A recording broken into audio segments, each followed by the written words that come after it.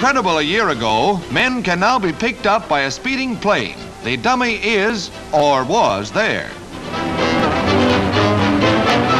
Next, a sheep, selected because of its delicate physique, is placed between the special uprights. The pickup system was evolved for rescues in remote spots. A volunteer paratrooper in special harness makes the trip with no more wrench than a jump from a kitchen stool. The shock is taken up by the nylon rope and special compensating winch in the plane. Gently, the winch hauls him toward the plane. These are Air Force pictures. None the worse, he's ready for another takeoff. There have been 4 men picked up in this fashion during experiments by the Air Technical Command. The pole is designed to steady the climber against the plane's slipstream.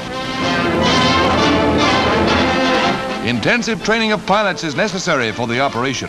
Fantastic as Buck Rogers, here's another aviation miracle come true.